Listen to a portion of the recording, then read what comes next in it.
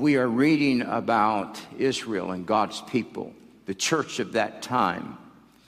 And the church at that time is being pastored by a 98-year-old man who somewhere lost his touch with God. He got caught up in just the things that made him happy. He pastored a church that is now lukewarm. In fact, the Bible says that his two sons, because Levi was a priest, his two sons, Hophni and Phinehas, both priests, they brought so much shame on the house of the Lord that they literally had no fear of God anymore as ministers, and they would lay in the door of the tabernacle and have sexual relationship with prostitutes with no fear of God. That's how far the church of that time had gotten. Whenever you do not have godly leaders in the house of the Lord, whatever is in the leader is going to get in the people. And I don't know how you get to a place that you can rule the house of God and the sin that's going on in there doesn't bother you at all. Eli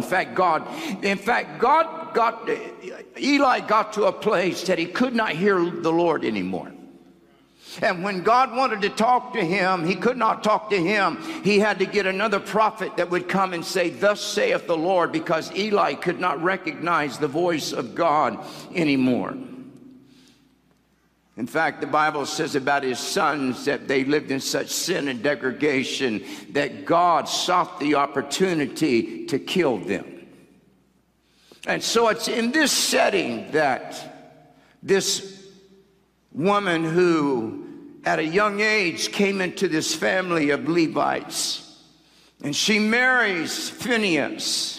And she's probably excited about that. I'm part of, my husband is a priest, and she does not either. Phinehas at that age had not yet become the man that he eventually became, or else it was hid well. And over time, Phinehas' wife, or in fact, the Bible does not tell us her name, but her heart began to be broken because she began to see what she had married. And she had to deal with the adulterous affairs of her husband. And she had to deal with a church that is so full of sin. There's no move of God anymore. And she watches all of this stuff, and she literally has no recourse but to keep quiet. And it's in this setting that as she watches and she begins to lose hope, the church is in ruins. Her nation has no hope. And in this time, the Bible says that God begins to set some things in motion, and a prophet comes in. You will notice that every time God gets ready to change the direction of a nation, he always looses prophetic voices. This is one of the reasons why America right now is at odds with prophets that are speaking the word of the Lord, is because they do not want the change that's coming by the power of the Holy Ghost. And so it's in this setting that the enemy comes in and he assaults her mind, he assaults her spirit, and over time, the decades of time, of course, we know she dies in childbirth, but the scripture also tells us that she had other children before the last one. And so she's raising children in this environment. And one day an unknown prophet comes in, and she can hear him prophesying to Eli, and he's saying, "Thus saith the Lord, because you have honored your sons more than you've honored me, judgment's coming on your house. I'm going to cut off the posterity of your house, and your young men will die in a young age, and I'm going to remove your bloodline from the kingdom of the Lord." And you can feel a chill in the air as he releases this word of the Lord in that house, and yet there is no change. Isn't it amazing that we in this nation have gotten to such a place that we cannot hear the warnings of the word of the Lord anymore, that we have become so debased in the house of God. A while back they were talking about there are churches that instead of having regular service, they have wrestling rings set up. And then other places they have all kinds of goofy stuff set up. Whenever you have to bring entertainment into the house of the Lord to keep the people, it means the presence of God has left. And whenever the presence of God leaves, then demon spirits come in the house. And you may have a building full of people, but they will be bound by cocaine, pornography, divorce, discouragement, suicide, drugs, alcohol. But where the Spirit of the Lord is, there is liberty. And see, God will put up with stuff for just so long, and then he will say enough is enough, and he will release a word in the atmosphere of thus saith the Lord.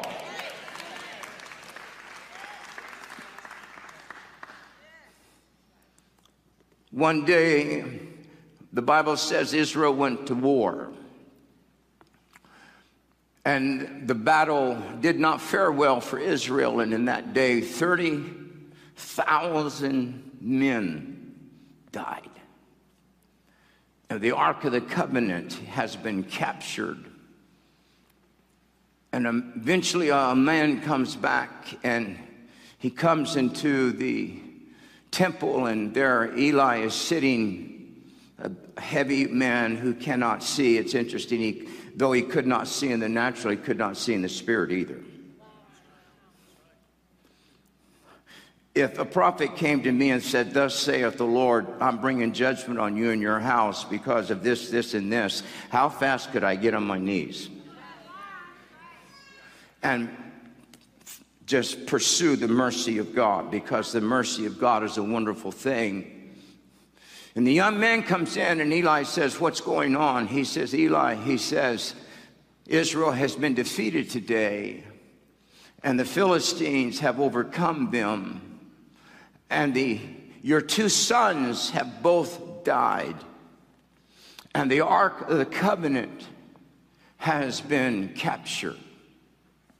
And the moment that he heard that, the Bible says that he fell over backwards off of the throne that he was sitting on, or the chair. And when he hit the ground, because he was a heavy man, his neck broke and he died right there. All of these theories about that God will never judge leaders in the house of the Lord and God's just all mercy. Remember this, Eli died in a building that held the mercy seat. And Uzzah died right in front of the mercy seat, because mercy to God is important and it is precious to him. And he fell over dead, and Phinehas's wife is in the room, and when she hears the sound, she is great with child, somewhere around 9 months. And as she begins to hear the news that Israel has been defeated, 30,000 men have died, leaving perhaps 15 to 20,000 widows that day in Israel.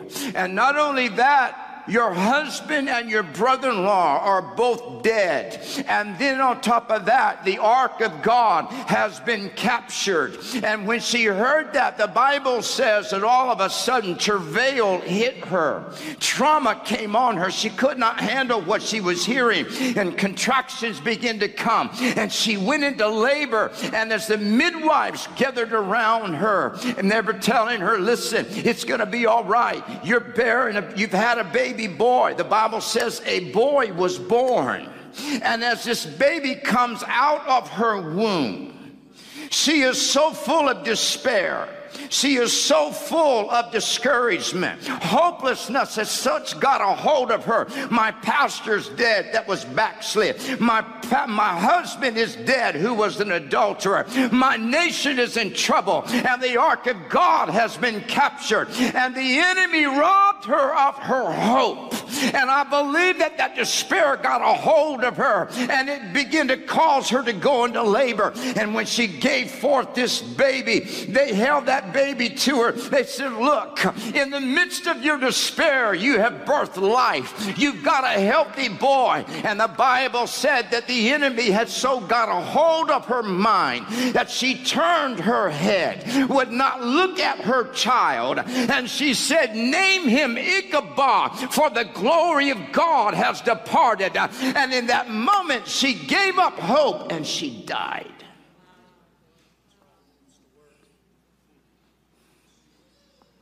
We can parallel this story to some degree to the time that we're in.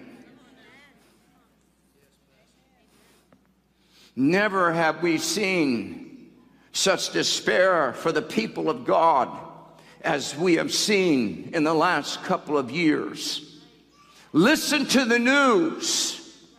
And if you listen to the news, one story after another keeps coming, and you realize that the enemy has stolen our nation, that we cannot say the Pledge of Allegiance or quote the Ten Commandments. They're ruled illegal on the front porch of our courts. We no longer, hallelujah, are able to do so many things in the house of God. Homosexuality is rapidly trying to replace our nation's way and culture in the hour that we're living in. It's all right to kill our babies. Church attendance is on the decline. Suicides at an all-time high. Depression is everywhere. And if you're not careful, if you can't hear by the Spirit, you start allowing the demon that got a hold of that woman, that while she's giving birth to life, this saying gets a hold of her and says, it's over. There is no hope. I'm going to entitle this message today, it is not over and God is not done.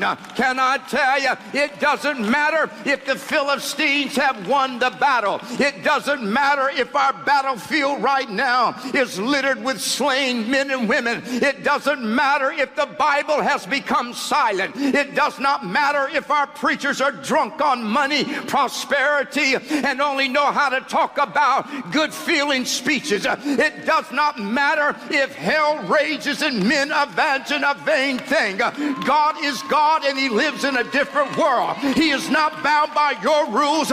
He is not bound by my rules. Before there was ever a demon, there was God. Before there ever was a devil, there was God. Before there was ever sin, there was holiness. Before there was ever abortion, there was life. When it's all said and done, it will not be the enemy that triumphs, but it will be God Almighty. To him belongs glory, honor, power, dominion forever and ever. It does not matter if it looks like we've lost, if we buried our husband, if we've thrown in the towel. God is not done.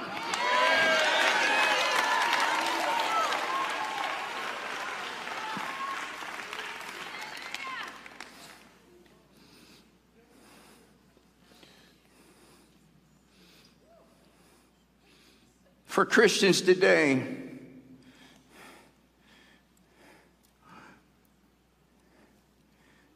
we are experiencing pain over the condition of our nation, the apostasy of the church, and great personal suffering and loss. There's no doubt.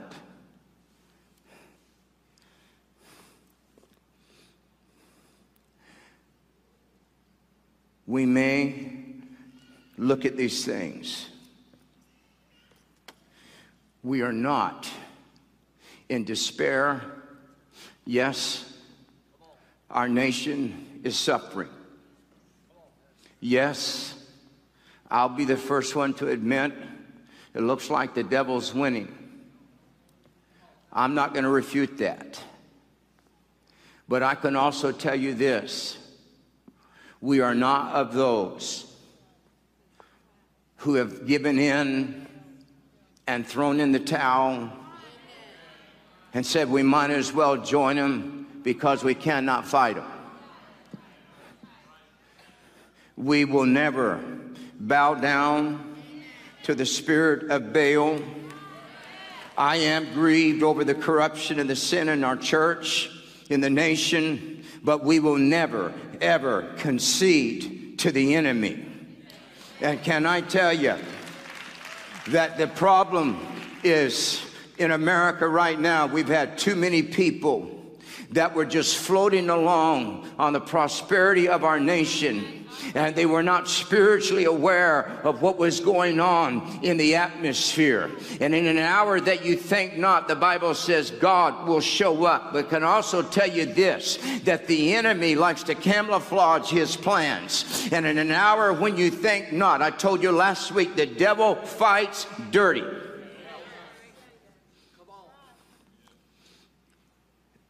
The pain that people are dealing with right now is indescribable. So listening recently, a mother said, my son had a disease that caused indescribable pain. And at the age of 27, he took his life because he could not deal with the pain. She said, my husband is dead. And she said, my 22-year-old daughter now has the same disease that he has, and she cannot take the medicine for the pain because it would kill her. But she said she writes poems about the glory of God, and she has the sweetest spirit that there is. We have people in this church right now that are in stage 4 cancer. We have people in this body right now that have indescribable things going on in their lives that most of us could not wrap our minds around. And we deal with these things on a daily basis. The emails that come in, you would not believe what's going on with people. And so we deal with a lot of different things in our lives. And the enemy comes in and he begins to assault our spirits. And he begins to try to come against us. And the pain that most of believers are dealing with today, there are the pain of children who are living in sin. I dealt with a father this week on the phone who's dealing with a child who's left their spouse and is now living in homosexuality. And says, tell me, what do I do? And all I could tell him was my own story, and this is what you do, and this is how God triumphs. But see, what Phinehas' wife missed, what the enemy robbed her of, was that she forgot that she was living in a house that had a Samuel in it. See, all she could see was an Eli. All she could see was an adulterous husband who was a preacher that was having extramarital affairs. All she could see was the apathy of the nation, and she forgot that there was a Samuel in the house. He may have been young. In fact, I have to believe that he was a young man when she came into the family, and at times she would hear him somewhere in the temple talking to God, and she got so sidetracked by what the enemy was doing in her life that she did not realize that God looked down, and when he said, I cannot fix Eli, then I'm going to birth another one in the temple, that when I'm ready to remove Eli, I'll have somebody to step into this place. I declare this to you by the Spirit of the Lord. Long before this mess happened in our nation, politically and morally, long before the church in America got drunk on prosperity and money, God birthed a Samuel company in this nation, a no-name generation that is unrecognized and unnamed, and God hid them for such a time as this. And now all of a sudden I hear the sound of a Samuel beginning to rise up in the Holy Ghost, while hell says go ahead and die, while hell wants you to stay stand at the gravestone of your past while hell wants to tell you they failed you, they weren't real, they were a hypocrite, the church is not what it said it was.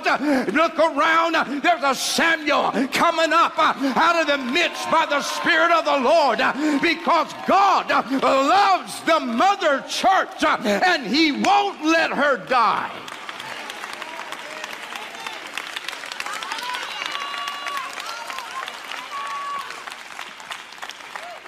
See, this is what we're experiencing is not just about styles. Our church isn't doing well just because we're the latest flavor. And our style is prophetic.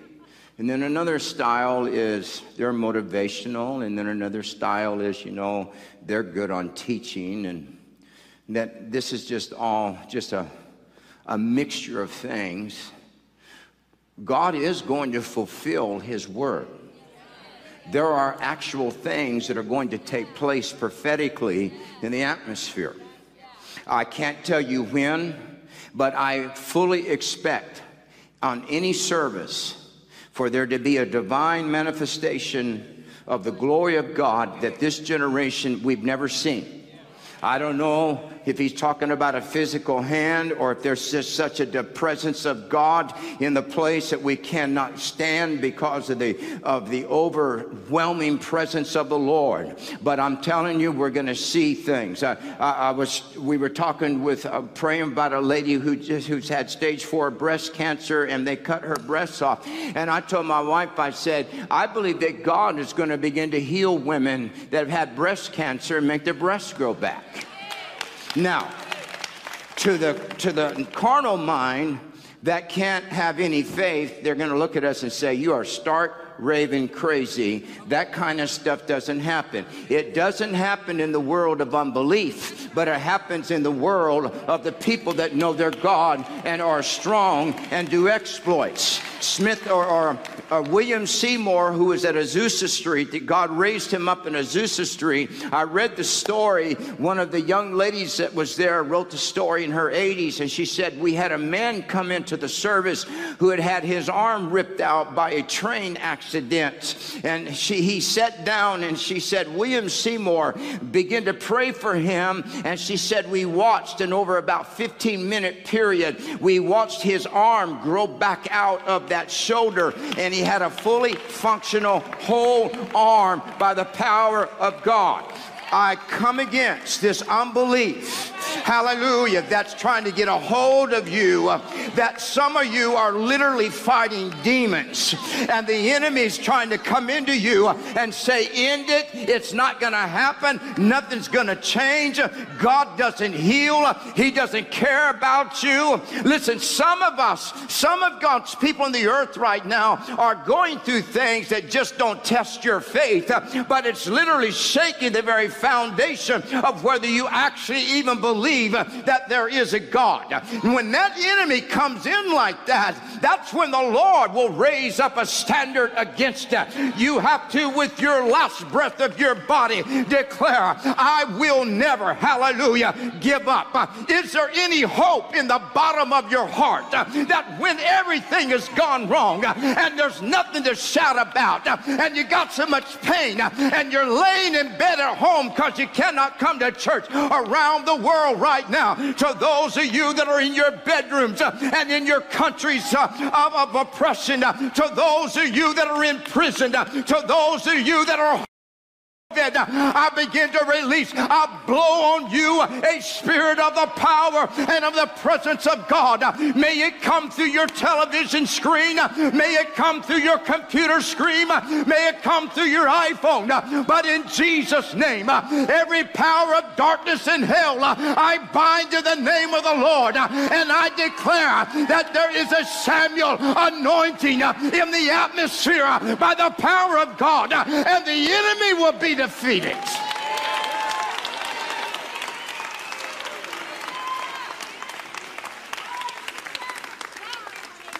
And the day that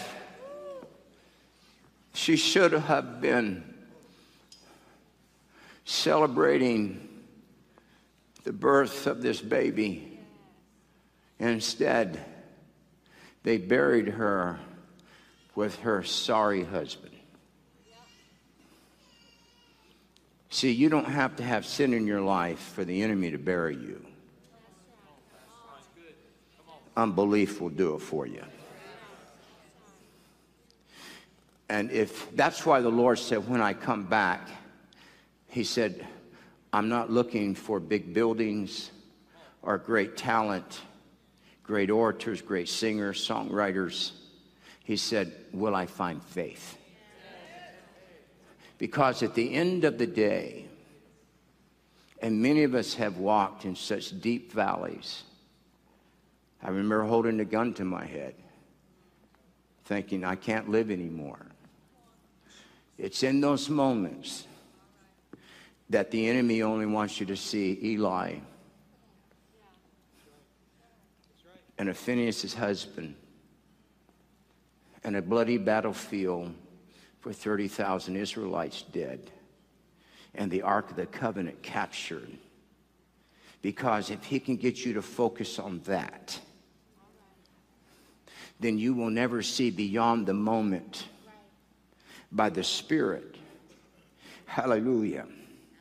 And sometimes, and I know this for myself, that the only thing that will ever reach down and get a hold of you and pull you out of the hell holes that the enemy tries to kill you in is the faith that you still have. Hallelujah. That when there's hardly anything left, there's no song anymore. The songbird's dead. And there's nothing to hope for, and you're in so much pain you can't even hardly think straight, and your heart is broken, and you're dealing with all kinds of stuff. That's why the Lord, they said, Lord, increase our faith. He said, listen, he said, if you have faith just the size of a mustard seed, it'll pull you out of the deepest, darkest hole. Hallelujah. That when it looks like it's over and there is no hope, that little tiny bite of faith that's way down in the depths of your soul will begin to break forth, and it will hold you until God can bring you up out of it by the Spirit of the Lord. And see, we're in a time right now in this nation that the enemy is trying to tell our nation and our nations around the world that, listen, it's over. God has been captured and there is no hope. And what life you did birth has been named Ichabod. That was cursed when he was born, and he's called the glory of the Lord has left that place. But see, God spared that young boy. And in fact, when you read 10 chapters later, the Bible says that there was a priest who was the nephew of Ichabod. It doesn't name the priest as daddy, Ichabod's brother. It names Ichabod. And what Ichabod decided was, my mama cursed me with my name, but I refuse to let a curse kill me at birth. And though she says the glory of the Lord has departed from me, I will perpetrate the kingdom of God. I will carry on the lineage of the priesthood. And he rose up in the Holy Ghost. And when they said, God is gone, he said, no, sir, my mama's dead, my dad's dead. One died in unbelief, one died in sin, but I have got the hand of God upon me. I declare today to you that hear my voice.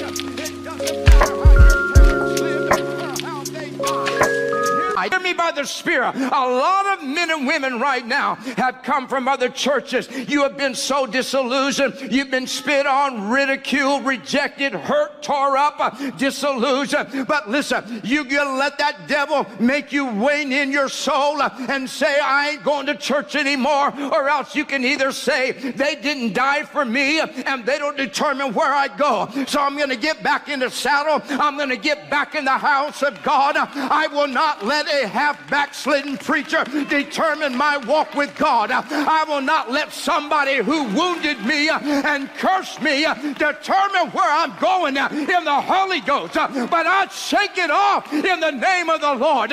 For you don't name me, for Jesus said, when I name you, I give you a new name. Hallelujah. We're not named defeated, we're named overcomers.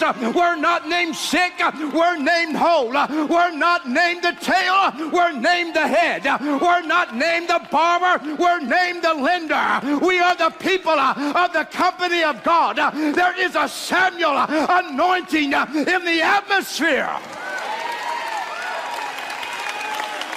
Long before anything took place in this nation, God birthed a Samuel in the spirit realm for such a time as this. And people say, well, I say, what do you do? I say, I pastor a church. They say, well, what kind of church do you pastor? Well, I pastor a Methodist church because I believe God has methods. I pastor a Baptist church. We're Baptists because we baptize. I pastor a Pentecostal church because we speak in tongues. And I pastor a charismatic church because we operate in the gifts. I'm Catholic because I believe in the virgin birth of Jesus Christ. So, all we are in this church is Bible-believing people who look at, in fact, I'm Jewish because I believe there's a Messiah that's on his way back. And so you can label us all that you want, but at the end of the day, we're just men and women who walk by faith, by the power of the Holy Ghost. And listen, I don't care what you call yourself, you're welcome in this house if you are hungry for the glory of God. And if we are a hospital, if the church is supposed to be a place of deliverance and healing, then we need people to come in that need deliverance and healing. And this idea about, well, we just like everything in order. We don't want any smelly people, any funny looking people. We don't want any demon-possessed people. That's what the church was raised up for. The Spirit of the Lord is upon me. He has anointed me to heal the brokenhearted, to set the captives free, to preach deliverance, hallelujah, to those that are bound by the Spirit of God. And so in the hour that we're in, already God has it all figured out.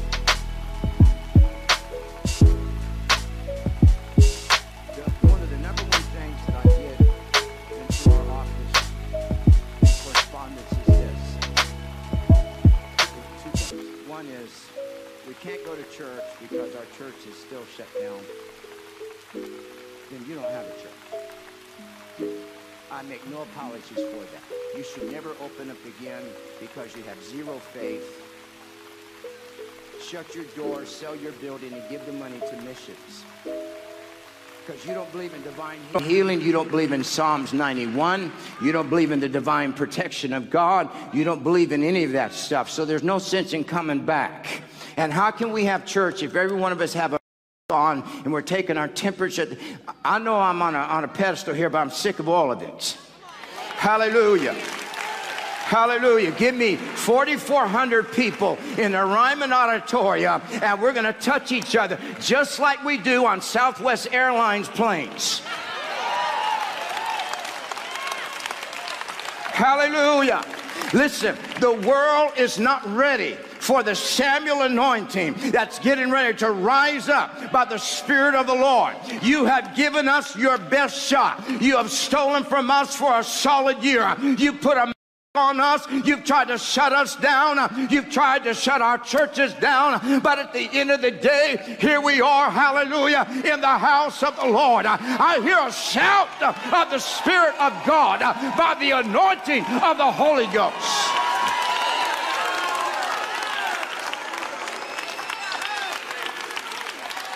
Out of all the things that Phineas wife, I think, went through, I think what broke her heart the most was because she mentions it twice. She said, the ark of God has been captured. It's funny, I got an email the other day.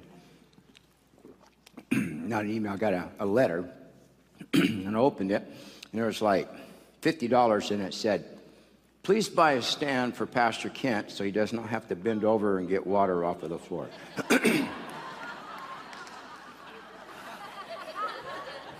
Found a stand that cost $50,000. No, I'm just kidding. She says this, she said, the Ark of the Covenant has been captured. And to her, when the Ark of the Covenant had been captured, it was the final piece that said there's no hope. But she did not understand that there was a prophet in the house that wasn't done. And God, you hear me by the Spirit, we're all upset about corrupt politicians. I'm more upset about corrupt preachers that have stood on our platforms and stood on our airways and have raped our people, and they're more interested in shearing the sheep than they are saving them. And so the Lord, he raises up a Samuel. And the Bible says this, and this is what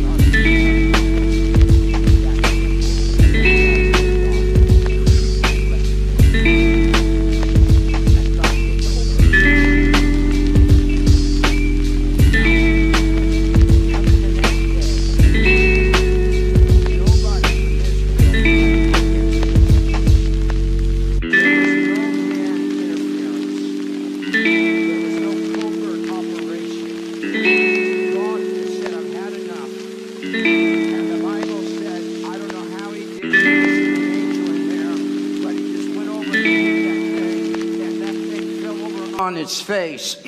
And the Bible said that its head and its hands were cut off, and it's laying in front of the Ark of the Covenant. Now, you cannot capture the presence of God that's in the earth, and especially in the United States of America, and stick it in a room of perversion and ungodliness and unholiness and political corruption and say we won, because God is going to get involved. And when the God gets involved, he doesn't need man to do it. Hear me, thus saith the Lord, there is a divine intervention that's getting ready to take place in the United States of America. And the Lord says it will not be man that does it, because no man will receive the glory for what I'm getting ready to do. And when I do it, it will be supernatural. And even the media, says the Lord, will look at it and say, how did this come about? But I am still God. And in this hour, hallelujah, the Lord is releasing a recovery of what the enemy has tried to steal. And either we can die like Phinehas' wife and throw in the towel and watch our loved ones stand at our grave and talk about what we used to be, or else we can rise to the occasion by the Holy Ghost and say, yes, I'm grieving over my nation. Yes, I'm grieving over the situation of the church, but I do not throw in the towel, and we do not concede, because the last round has not yet been fought. The last song has not yet been sung. The last prophecy has not yet been released. The last preaching has not yet been sent out. The last service has not yet been conducted. And God is just getting warmed up. So in the middle of it looks like a funeral, get ready, says the Lord, for there is resurrection anointing by the Spirit of the Lord, and God is going to come through.